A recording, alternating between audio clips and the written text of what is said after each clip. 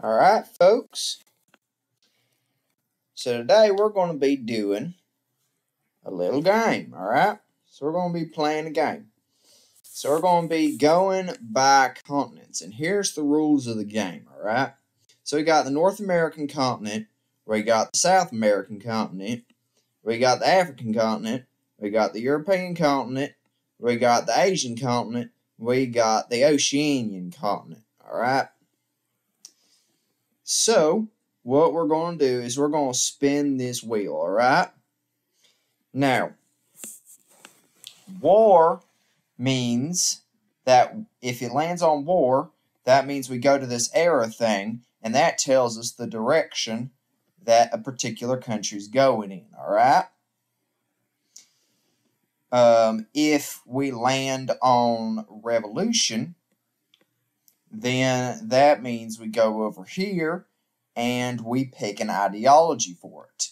Alright? If we pick ally, then we go back to the arrow and we see which continent allies with which. And if we pick vassal, that means we take an element of the ideology that's being vassalized and replace it with a different element of an ideology that is doing the vassaling. So we're going to use this and this. Alright? So, let's start off with the biggest continent on this map, which is Asia. Alright? We're going to start off with Asia. So, let's do the first spin. And we got revolution. Alright. So, Asia gets a new ideology. Alright, so plan and labor. Alright, no thank you. So, plan and labor, that's going to be represented by red. Alright, so we got red. So, basically, the whole continent of Asia turned socialist, pretty much. Alright, so now let's move on to Africa, since that's the second biggest one. Alright. So I'm going to spin this again. Alright. So we get to change Africa's ideology. Alright. Okay, so dictative capital. Now that's going to be blue. Alright. Alright, so basically we have Africa under feudalism and Asia under socialism. Pretty much. So, now let's go to North America. Alright? Oh, looks like everybody's getting an ideology this time. Alright, so market capital. Alright, so North America, that's going to be yellow. Alright? So we got yellow right here. Alright, so far we basically got North America, which is like almost ANCAP or minarchist or something like that. Then we got socialism in Asia and feudalism in Africa. Goodness, this is interesting already.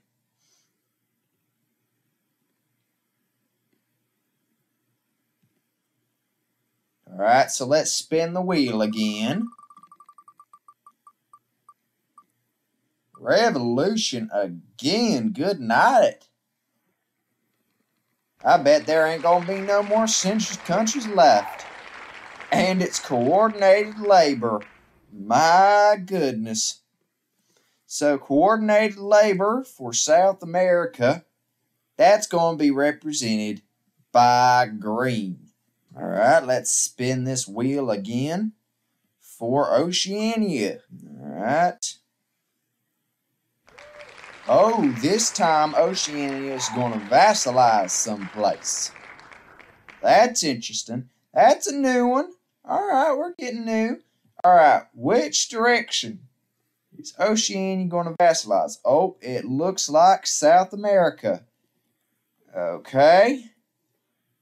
Well, in this case, that means that South America is going to be vassalized. Alright? Alright, so now let's do a little explanation. So basically, what I done, since Oceania don't have its own ideology, we're representing this as a hybrid ideology. So it's basically a hybrid economy with hybrid capital and labor. And since this has already had an ideology and it's vassalized, not taken over, that means that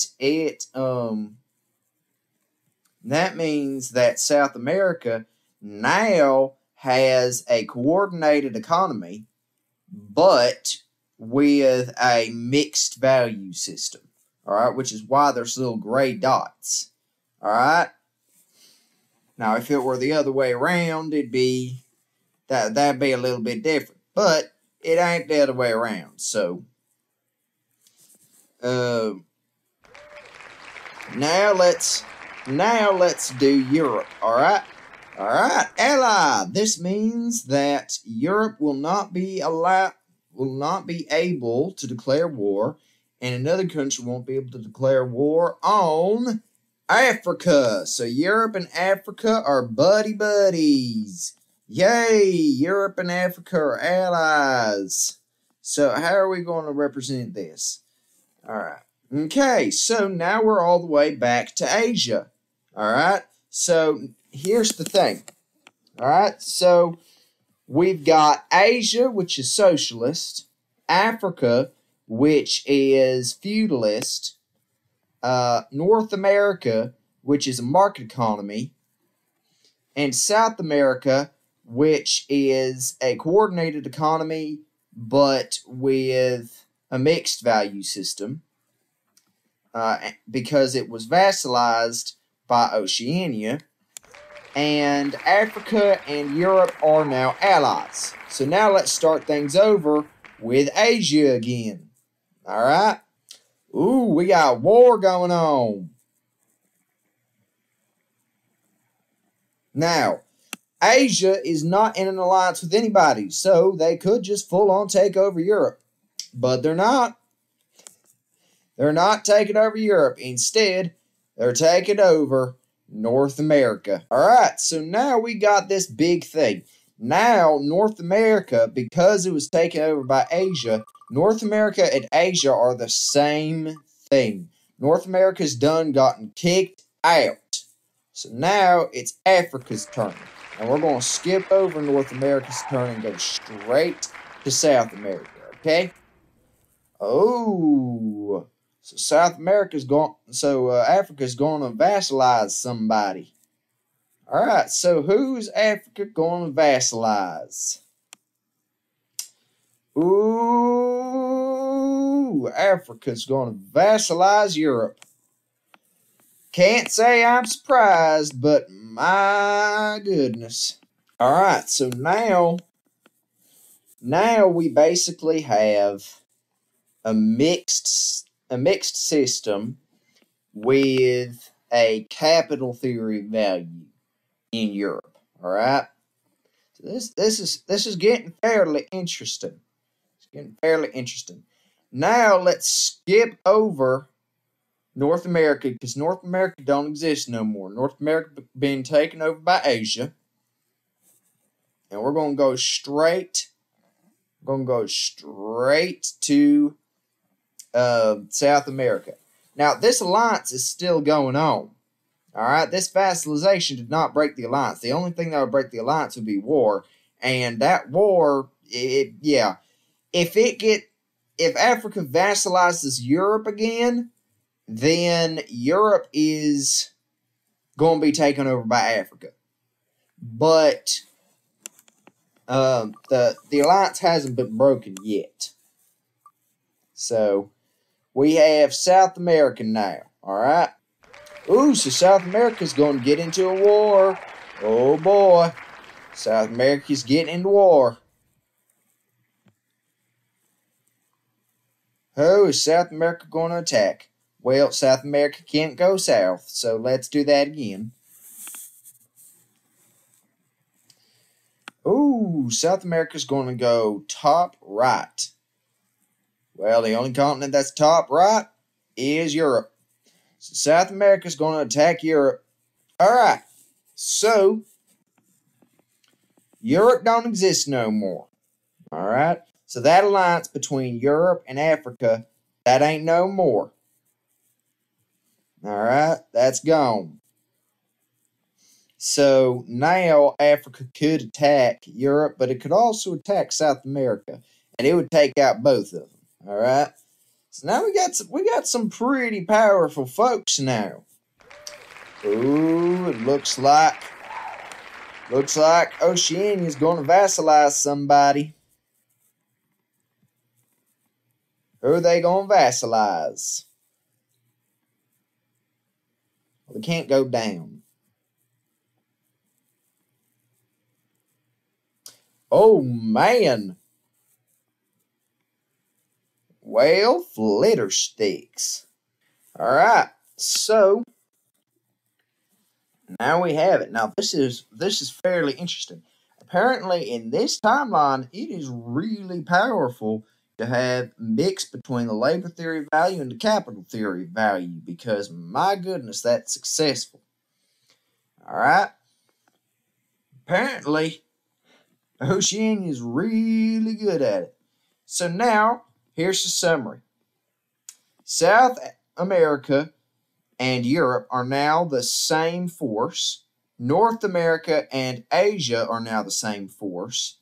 But both South America, Europe, and Asia, North America are both vassalized by Oceania. So Oceania is pretty powerful. Now, not much has happened to Africa, but let's see if anything continues to go on. Africa tried to vassalize Europe, but Europe got taken over by South America. So let's see how this ends up. Ooh, we got war from Asia.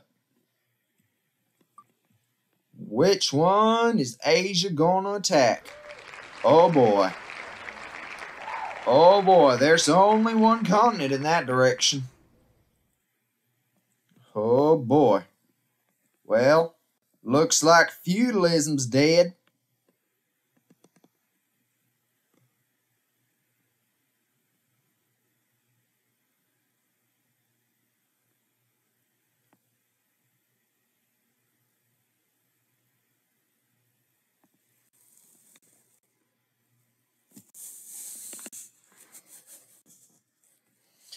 Alright, so that's a huge thingamajiggy.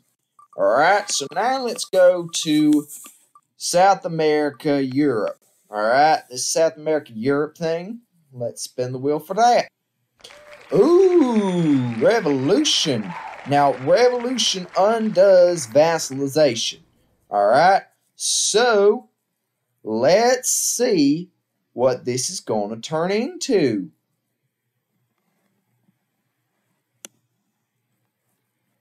Alright, so we got yellow again.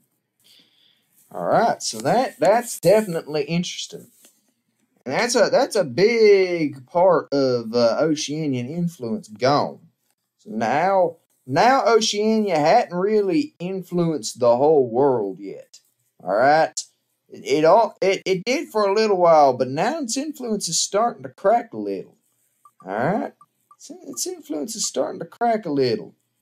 But now let's do Oceania. Alright? Let's figure out what Oceania's going to do. Oh, Oceania's going to ally. Now, specifically, who is Oceania going to ally with? So far, Oceania can't ally down. So far, Oceania, oh, well, that's interesting. So now, Oceania's playing it smart over here.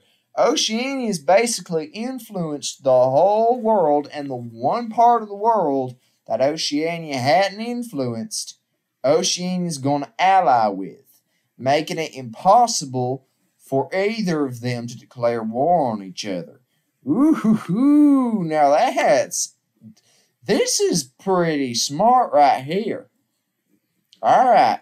So far, we've got Asia, Africa, and North America all under the same force, and South America and Europe under the same force. But South America and Europe revolted and removed their vassalization. All right, but are now allied with Oceania. All right. So far, Oceania has managed to keep quite a bit of influence over this game. So now let's go back to Asia.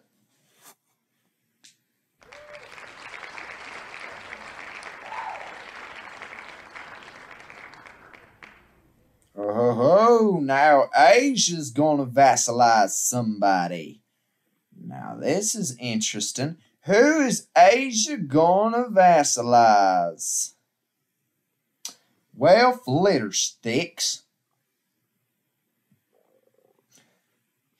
It looks like Asia is gonna vassalize South America, Europe. All right. So far, we now have. All right, so most of the world is currently under a planned mixed economy. All right, so it's a planned economy with both labor and capital theory value. Then you got another portion right here that's under a market economy, but has labor theory of value exclusively. And then you just got this centrist economy right here in Oceania. So now let's do South America, Europe. All right, let's figure out what they do. All right. And we got war. Ooh, we got war going on. Now remember, this alliance ship between this place and Oceania, there's only one way to do it. Now, it could break the alliance, but it won't actually do an effect, so because the alliance acts like a buffer. Well, it can't do that. So it has to attack Asia. Good night. Stop doing down. All right.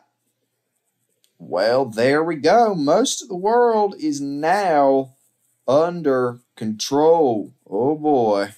All right, so pretty much it's just the world versus Oceania.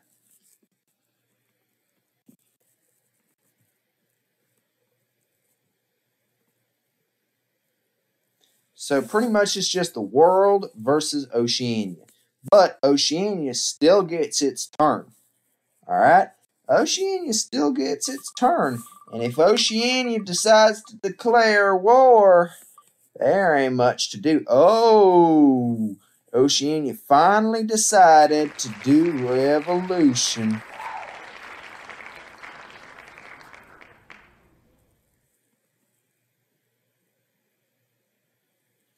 Let's see what Oceania becomes. All right. Now, they're still in an alliance, believe it or not. There is still an alliance, which means they can't do war just yet. Oh, market capital. Well, now that's interesting. All right. So, basically what happened was this labor theory of value market economy took over the whole world except for Oceania. It still has an alliance with Oceania, but Oceania now has revolution where it's now a market economy with capital theory of value. So this is definitely getting interesting here. There ain't no telling. So now let's do the whole world. Let's see what the whole world does. See what most of the world does with Oceania. Oh boy. Well, we know there's only one way there can be war, but the thing is, all that does is neutralize the alliance. It doesn't actually successfully take over Oceania. So we just lost this turn. Goodness gracious. Now it's time for Oceania's turn. If Oceania declares war, Oceania will have absolutely won the game. Nope, Oceania decided to ally. To redo the alliance. Oh boy. We're going back and forth here, aren't we? Let's see what they do. They vassalize. Nope, it's gonna be war. It's gonna be war, so we're going back and forth here. Alright. So now we're right back to where we started again. Alright. So now let's figure out what Oceania does in response to having their alliance broken twice in a row. Alright. They're going to revolt. Oh goodness. So let's see what they're going to revolt to. Alright. It's going to be interesting. Coordinated labor. Man, we haven't seen that in a while. We have not seen that in a while. All right.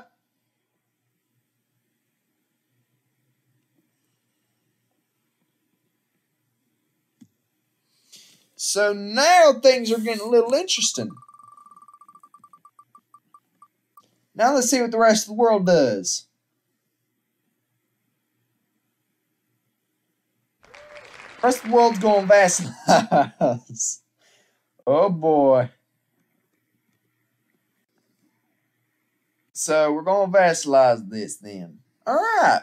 So Oceania done revolted twice, had their alliance broken twice. All in a row. That's interesting right there. Now let's see what they're going to do. If they declare war, they're going to win the game. Oh, is it going to be war or revolution? It's going to be revolution. All right, let's see what Oceania is going to become. Which again, this is going to undo the vassalization. Planning labor, so it's now a planning economy. All right, so it's now a planned labor economy. All right, so now let's see what the rest of the world's going to do. Because not the rest of the world's going to do revolution. I think that's going to be a little interesting right there. Well, they might. Oh, we got the whole world becoming revolting. Oh boy. Oh boy. If the whole world becomes planning labor, then the whole world, nope, the whole world's going to be coordinated labor instead, alright? Alright, so now the whole world is under some form of labor economy. Alright, so now let's see what Oceania's going to do. If Oceania will just declare war, they will unite the entire world. But no, Oceania's going to be revolting. So let's see what Oceania's going to do. Oceania's like this world's French. They're constantly revolting.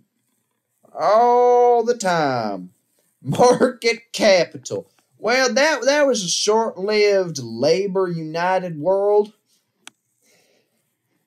That was pretty short-lived right there. That was pretty short-lived. Oh, goodness. All right, now for the rest of the world. Let's see what the rest of the world's going to do. The rest of the world will just declare war. There ain't no alliance. It's going to revolt. The rest of the world's going to revolt. They're going to revolt. Okay, whatever.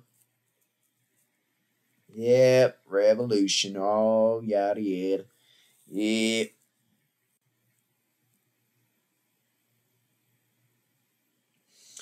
But they're going to revolt in the same ideology they already were in. Well, let's redo that then. Let's redo the rest of the world spin since we got the exact same results as oh my goodness gracious. We got war. We finally got it. We finally united the whole world under one ideology, and that ideology is coordinated labor economy. Alright, so I hope you enjoyed this little game. I hope this was a nice change of pace for you. If you want to support the channel, like, subscribe, and hit the notification bell. See y'all.